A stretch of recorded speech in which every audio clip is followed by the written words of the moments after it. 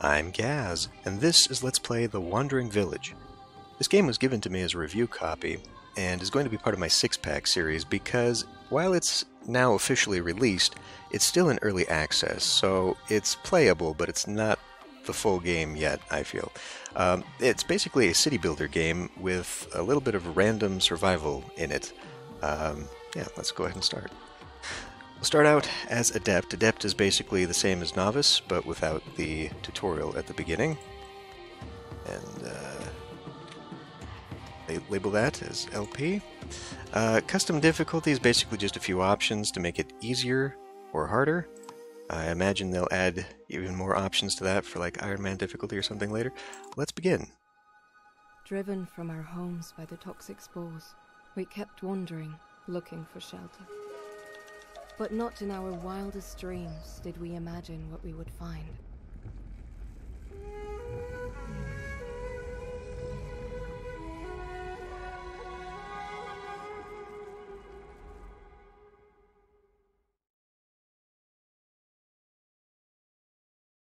Alright.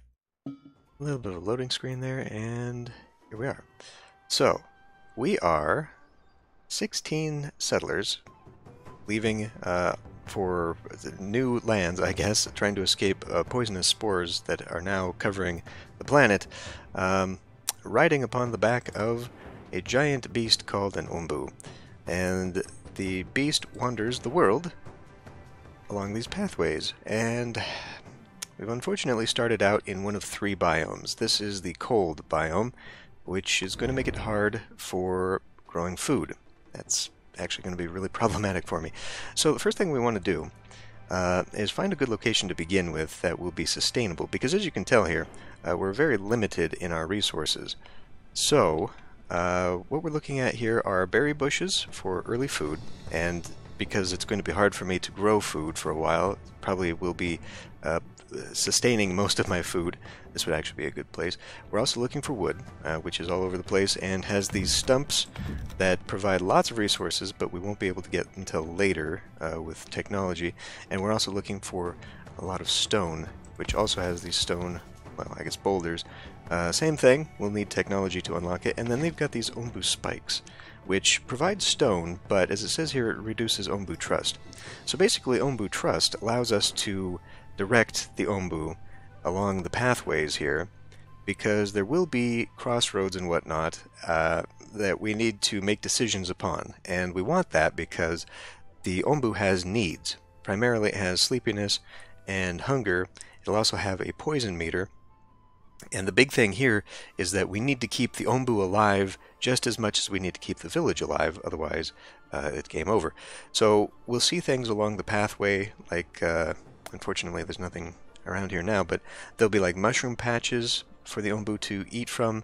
There'll be some flower patches it can lay down in, and we want to direct it away from like storms and poison clouds and stuff like that. We also have all these little locations out here that we will eventually be able to go and explore. We're going to have to unlock that. We will also be able to unlock the ability to grow food on the Ombu and feed it the food there to keep it alive. But our first thing we need to do right now is find a settlement location, which I guess could be here. Since we got a stone field here. It's not a lot of stone, though. It would ultimately be better to be over here. But the thing is, when we want to do the Ombu constructions, they're going to need to be closer to its head to feed it, unfortunately. So I guess we can start a settlement over here and then maybe make another one over here. Okay. So first thing we got to do is, well, I'll show you. If we come up here, we can see our population details. And we see here that we have 16 people with no housing. And below that, we see the needs of the people. Right now, they're looking at housing quality. They have no housing, which means that their productivity is taking a 25% penalty. So that's the first thing we need to work on there. Also, we're seeing here the number of people as well as the number idle. So we can see employed and unemployed here. Unemployed do not count as idle because they are automatically put into the category of general workers. So as long as they're actually doing something, they will not count as idle. So this number doesn't really mean anything, actually. It's better to open up the tab and actually see what's going on here. Anyway, first thing we need to do, build some homes. We're going to need to build 8 because the tent provides for 2 people. So, we probably want a good central location, because there are roads here and travel distance does matter. So I guess we'll just set up right here. And if I click over the trees, they will produce these little balloons here, indicating that they need to be chopped down first. We do have some supplies we start out with here. That'll be the first constructions.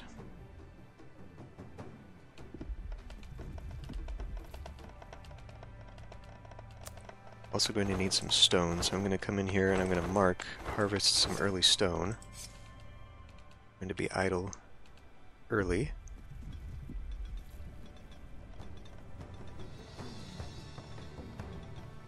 Okay, well, while the rest of them are working on that, I'm going to pause for a moment and we're going to work on some berry gathering. We're going to need food. So, that's actually pretty good right there. We see the efficiency of it. If I harvest these berry bushes manually, they disappear forever. So it's good to not destroy them, but you also want as much efficiency as you can. So we're going to destroy 2 berry bushes here, and as well as some of these tree saplings, but I think that's probably the best way to maximize that. So we'll have that going. And then I think I'll go ahead and also start a road. Just a nice little connection there. It'll eat a bunch of these little tree saplings here. That'll be some early wood. Now, right now they're just leaving stuff on the ground. We're going to want to have a store yard for that later. What are they waiting on? They're waiting on wood and stone. So we probably actually just want to go ahead and start deforesting this area just a bit. Just to get these idle people actually doing something. Because while this is all cutesy, and the animations are really nice, and the art for the buildings is really cool, it's not really a relaxing game. You actually do have, well, a little bit of randomness, a little bit of problems coming in. I guess we're sleeping right now. That's why we're not moving. But you know, we have to make decisions, because the faster we make our settlement built up, the more prepared we are for actual survival later on. So speaking of that, we need to start researching some new technologies, because we can't just survive on just the berries and collecting basic materials. So we need more wood and more stone. You can see up here our supply of each. So let's actually go ahead and chop out some new wood there. So we do have a finite land area, but the resources do replenish over time. Trees will grow, as we can see with the little saplings and whatnot, but there will eventually be mother trees that pop up, like this one right here. And I believe that helps to grow forests. Also, the stones will replenish inexplicably. I don't know how that happens again. I guess they are pushed up through the Ombu's body, something like that. Are they going to work towards making that, or what? A lot of people are just standing around. Okay, let's find something else for them to do then. Well, we can begin by doing like a manual storage yard. Or a pantry to collect food early on. We do that. Basically all that's going to do is increase the maximum amount of food that I can store. Okay, so we got 2 recommended researches here. We can also open the tree. The kitchen is probably the first one we're going to do, just because it opens a lot of stuff early on that we will want, specifically scavenger hut, which will allow us to do scavenger hunts on the map, and then doctor. This will help us against poison. We might or might not find that early, but we're also going to want to focus on extra bits of crops that we can grow, because these will grow in different types of weather, or biomes, I guess I should say. Resources we don't need to worry about yet, and Ombu. So we could go down Hornblower, that's the next one. and this is the one that would allow us to tell the Ombu which direction to go. Thing is, you have a very low chance of this working, I think, until you start feeding it, and we're not there yet, so I think the first one I will go down is this kitchen here. So, I guess we should also probably work on our food. If we see here our food situation, we're consuming a lot more than we're producing, so we need an actual farm. I'll just go ahead and put that right there. And we're low on wood again, so let's get people chopping down the trees. Clear that out. We're probably going to have to supplement this, since it is cold, with another berry. You know what? That's actually what I should be doing. Let's put a pause on that for now. Let's get another berry gatherer. 58%. 63%. Yeah, right there, I guess. Just because the farm is good for making lots of food, but it's not really good for the current biome that we're in.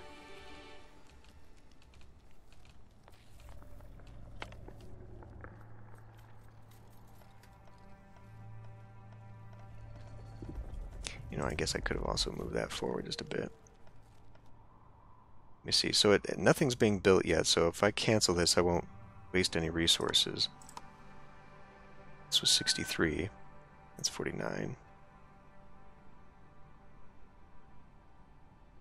Okay, it is actually better there.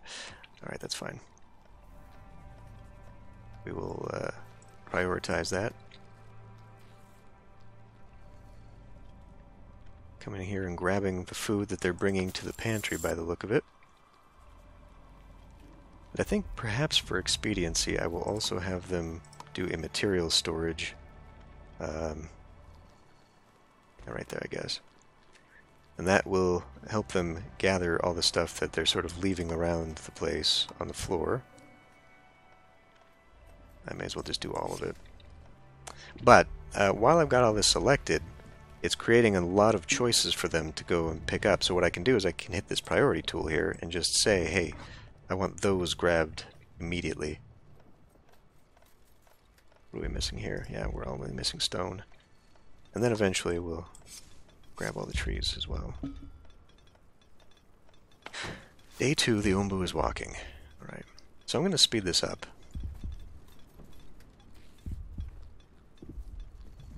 And let's see, we haven't even taken off yet, so we wasted 1 day sitting there, which is really bad because I'd really love to get out of this biome. We can kind of see what's coming up, but it looks like we're going to be in this biome for quite some time.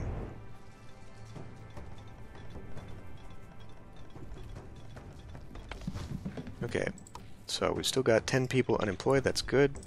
I guess we can get them on the farm now. Worrying about that. We should also probably get an air well going.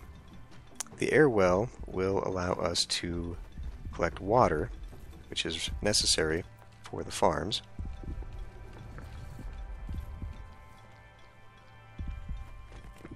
Build 2 of those there.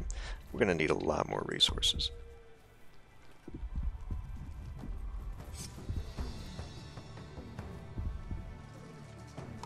Prioritize these ones, please.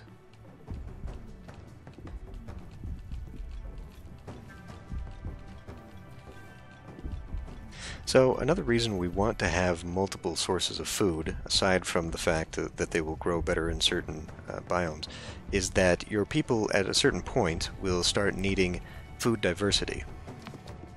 Because of, let's go with scavenger hunt. Because of their desire for better food and better living conditions. Alright, so we got this going here. I'm going to put down... So I'm not quite sure what the ratio is, but it seems to me that 5 tiles per person is a pretty good setup, because otherwise it just doesn't get worked. So I'm going to do that. Let's also add another person. And that's going to leave us a few more. So in order to make the doctor be effective, we need to find an herbalist. Which I guess I can put here as well. I'm eating into any potential future. Well, that's not true. I can grow over here. Potential future crop plots. So I'll go ahead and put that down here too. We'll need stone. Yeah, see, this is why it probably would have been better if I had actually gone over to the other plot, because there's way more stone to collect.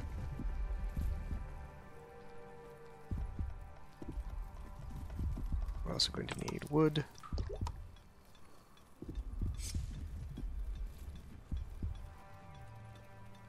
And we're going to have to start thinking about... Okay, good. Never mind. It's coming up on something it can eat from and a place to sleep. That'll be good.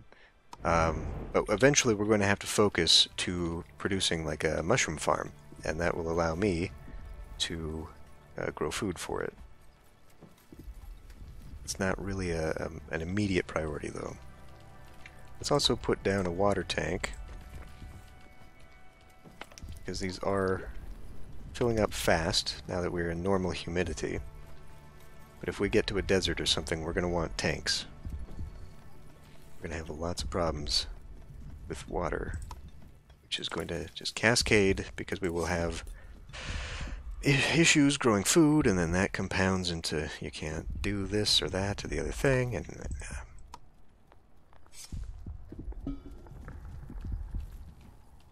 good. Mushrooms along the way here. Hopefully it'll stop and eat. I don't know if it's going to. I think it did. This didn't go down. So that's another reason we kind of need to tell the Ombu to stop and rest and whatnot. So yeah, that's not great.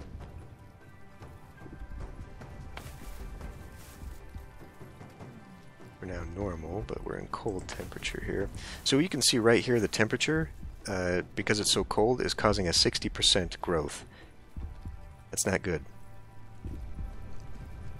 Also, it doesn't seem to be transporting water. Okay, now they are. Good.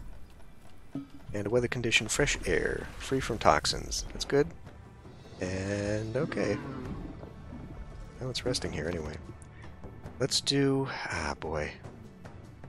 Now that we've got an herbalist going, I really don't think we're going to be able to do anything with this until I start growing some mushrooms. And we're starting to run out of people, which is an issue. So let's go ahead and do this one. And we can do a scavenger hunt. We're going to want this one early, and I'm going to put this one, I guess, over here somewhere. So you can see that I'm limited in where I can place this. So we want to get it, I guess, as close to the edge as possible here. We'll run a road.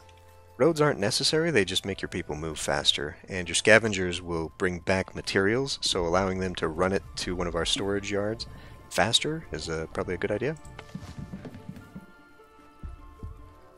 Seems like we are perhaps running into a storage issue here. Okay, well, I guess that means we want more. Let's make a pantry. Oh, right there, fits nice. So this is going to require, wood, planks, and stone slabs. So that's something we're going to have to manufacture, and comes out of these. Yeah, I guess. If I'd moved that over, I would have had a nicer slot to put this into. Guess it doesn't matter. Now let's put the wood here, the stone cutter here. Gives me a little bit of space for some stuff. Yeah, we're still on our basic batch of people. Okay, here's our crossroad. I thought we were going to meet some nomads. The nomads must have wandered out of the path, though, which is unfortunate. Getting some early people in would have been nice. Oh, right. We need herbs, which are not going to grow very well, but we need them anyway.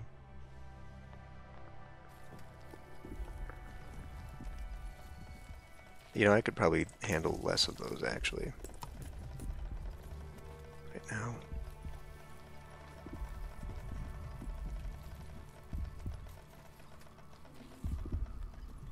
Probably, I don't know. I feel like I should have started these earlier, but at the same time, it takes a lot to get the necessary resources for them. In fact, we're out of materials for each of them. So, you know, it takes a while for them to make the stone slabs and the planks that we need. So getting them built early would be nice, but at the same time, you know, there are bigger priorities. So I don't yet know what a good strategy for playing this game is, with getting these things done in what order and whatnot. The fact that there is the random element to it, I feel like also has a big impact on decisions, because if we were actually starting out in a nice grasslands biome, we wouldn't be worrying about our food situation, so I could have one less berry bush collector right now. You know, I'd probably be okay with 2 farmers instead of 3, because I wouldn't need to have them out in the fields so often. And this distance is killing me. This is actually a very poor idea.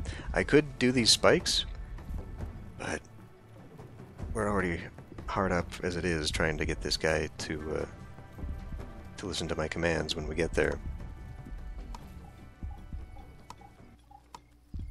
I could do a mycologist right now, but I really want some more people.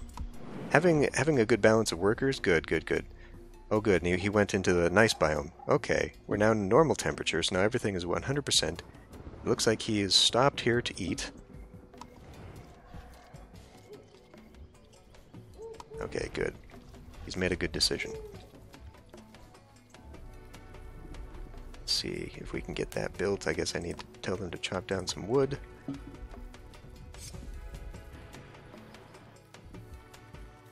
And once some people come in, that'll also help. Okay, let's go with the village doctor now, because I never know. What the bad thing about the grass biomes is that they are also prone to be where you find the poison areas and poison clouds and stuff like that. So we'll get some more people here. How many more people? Probably 2 or 3. It's usually not that much. So. But what we also have to pay attention to is the total number of people, because as they come, we're going to need houses for them. But when we get to certain population levels, and I think the next one is 20, their needs will go up. They won't be happy just munching on beets and turnips and berries and stuff. They're going to actually want food. So that means another building, and then you've got more, and here we go. We will pick them up. And sometimes they're ill. At least in the tutorial, the first villagers you get are sick, so it kind of forces you to make the doctor's hut and all that. And we now have the horn blower. We really need to start cutting down more material here. Let's get that prioritized. I got enough stone for now, I think. I'll build the horn blower. So the horn blower, like I said, has to be near the head. As do, I think, the catapult, and I'm sure there's another building at some point. We'll put it right here. We'll just go ahead and disable that for now, so it's ignored, because I really want this. Once we start getting this thing built, we'll be able to actually go out and collect goods, and the sparsity of resources will be a little less painful. I'll also build a road here so that they can get to the material. Uh-oh, what do we got here? Oh, it's full. It's full of water. So why don't we go ahead and build another water tank? Oh boy. It's just more materials that I'm consuming to build the things to collect the materials, and round it goes. Alright, it's going to take a while for these things to convert. In fact, it'd be probably a better idea. Alright. We'll take 2 more people and convert them into this, because we need that to go fast. It's going to be a thing.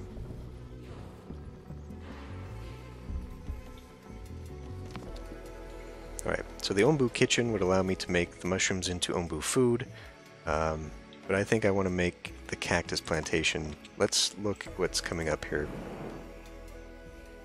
Get that out of the way. Okay, so we're coming up on a crossroads here, and if it moves this way, we're going into desert. So it's probably a good idea, actually, to start growing cactus and corn. Those will do better in those biomes. And, okay. Now that's getting built out. Anything else? We're running out of stone again. Wood planks. I really need them to focus on chopping down all these trees.